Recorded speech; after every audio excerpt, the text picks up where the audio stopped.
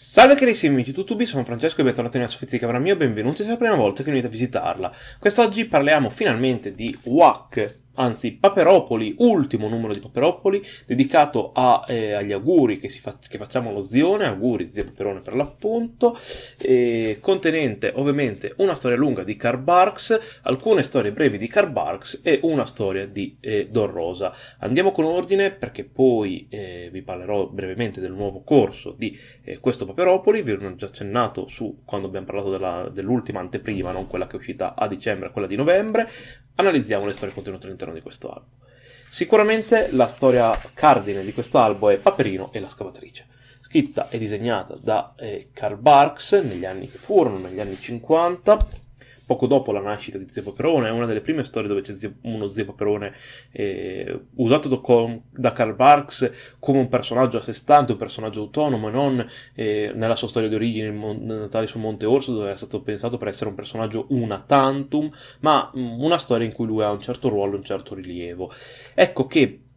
in questa storia qui Paperino deve fare un regalo ai nipotini per Natale, ma Zio Paperone si era scordato di mandare la lettera a Babbo Natale e quindi chiede consiglio allo Zione. Zio Paperone, che da canto suo non vuole far bella figura a Paperino o Babbo Natale, ma vuole essere lui quello che fa il regalo grosso, bello, e quindi cercherà di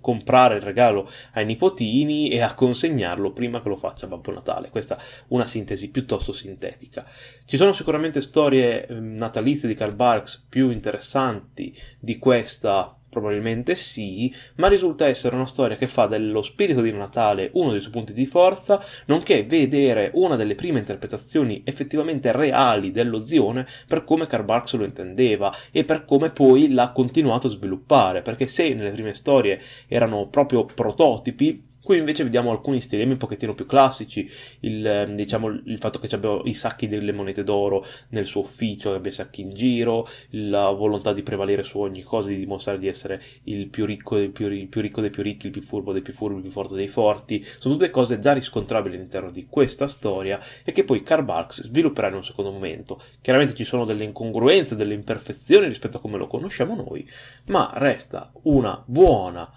storia per festeggiare lo Zione. Una storia che avevo già letto in realtà, quindi non ho scoperto nulla di nuovo. L'altra storia lunga è Zio Paperone in qualcosa di veramente speciale, scritta e disegnata da Don Rosa. Lo stile di Don Rosa, come sapete, è molto similare a quello di Karl Barks, ma abbastanza molto più legnoso, per quanto mi riguarda. Per quanto sia piacevole, ha delle pose molto statuarie, risulta un pochettino legnoso, un pochettino statico, cosa che Karl Barks in realtà non voleva che i suoi personaggi fossero per tanti motivi. In questa storia Zio Paperone, Don Rosa voleva festeggiare i 50 anni di Zio Paperone, quindi è particolare festeggiare i 70 anni con la storia dei suoi 50. Ovviamente Don Rosa cosa ha fatto? Ha cercato il contesto giusto, visto che per lui Zio Paperone è nato negli anni sul finire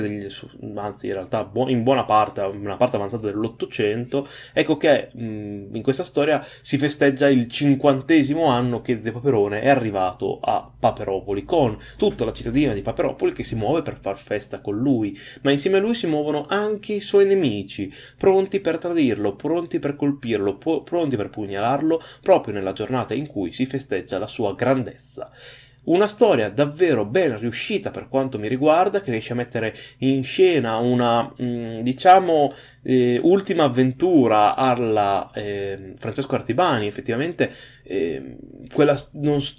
allora, se qualcuno ha preso spunto da qualcuno, è chiaro che Francesco Artibani ha preso spunto da questa di Don Rosa. Ci sono degli elementi in comune anche piuttosto evidenti, già dal fatto che i nemici si riuniscono per creare una sorta di setta per poter fermare lo Zione, è una cosa più che evidente. Dall'altro canto invece il modo in cui lo fanno è totalmente diverso, il modo in cui questi personaggi si muovono è molto differente, molto diverso da quello proposto da Francesco Artibani. Quindi l'idea magari era simile, però ci può stare che prima o poi si sviluppino anche idee similari. La cosa strana è che le abbiamo lette nel giro di poco tempo, sia l'una che l'altra, quindi la cosa magari accentua ancora di più questa sensazione qui.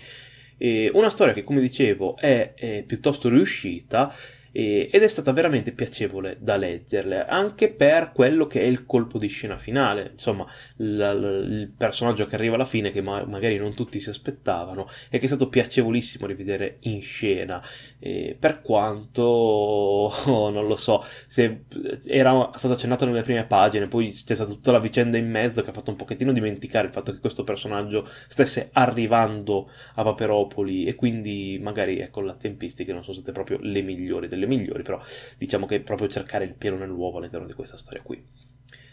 Conclusa questa qui, che è la parte antologica dedicata al tema che tanti auguri di Zio Paperone, si prosegue invece con la parte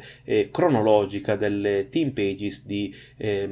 Karl Barks. Storie che, come al solito, in questo caso qui cerco di essere proprio ancora più stringato, sono delle gag comiche e funzionano perché hanno una durata medio-bassa, non sono ecco storie cortissime,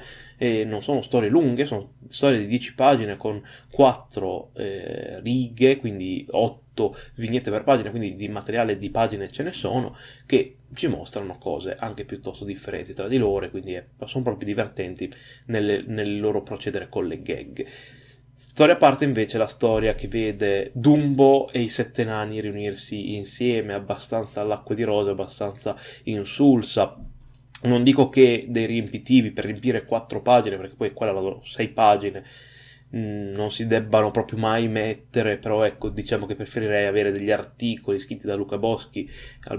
da Lidia Canartelli e Alberto Beccattini, per informarci, darci alcune nozioni in più su Karl Barks, eventualmente Don Rosa e le storie che abbiamo appena letto. Come dicevo all'inizio del video, in futuro comincia una nuova fase della vita di Uack, una terza fase, visto che era già diventato Paperopoli, adesso diventerà Vita da Paperi. L'intenzione è quella di abbandonare definitivamente Don Rosa per lasciarlo alla sua library fondamentalmente, e la cosa ha senso, soprattutto da un punto di vista economico-finanziario, cercare di diversificare e non continuare a inserire storie di Don Rosa, visto che si sta facendo un'opera apposita per Don Rosa. Ci saranno altre storie di altri autori, questo ci è stato detto, è stato ribadito anche all'interno di questo Paperopoli, tuttavia mi viene da pensare che ci potrebbero essere magari o storie più brevi, o comunque è più o meno l'equivalente delle lunghezze delle storie di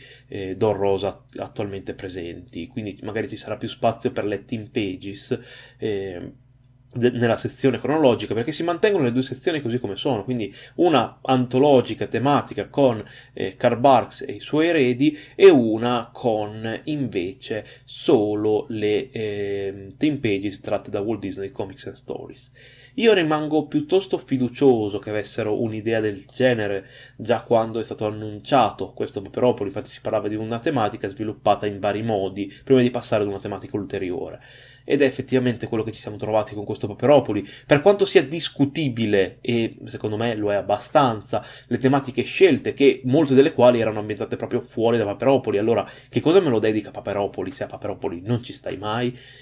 Però, ecco, vedremo e valuteremo se è semplicemente un cambio di nome, di numero sulla copertina o sulla costina, lo vedremo quando sarà il momento, o se invece rimarrà tutto così com'è. Io rimango piuttosto fiducioso, ho l'abbonamento per tutto il prossimo anno, perché avevo fatto l'abbonamento per 12 numeri, quindi ho ancora l'abbonamento fino a gennaio 2019, e quindi lo vedremo esattamente insieme, sempre qui, nella soffitta di camera mia, che non è più in soffitta. Questo è quanto avevo da dirvi per oggi. Detto questo, ditemi qui sotto nei commenti che cosa ne avete pensato, se avete letto questa storia, che cosa ne pensate di Karl Barks, di Don Rosa, e noi ci vediamo ad una prossima video opinione del canale. Ciao!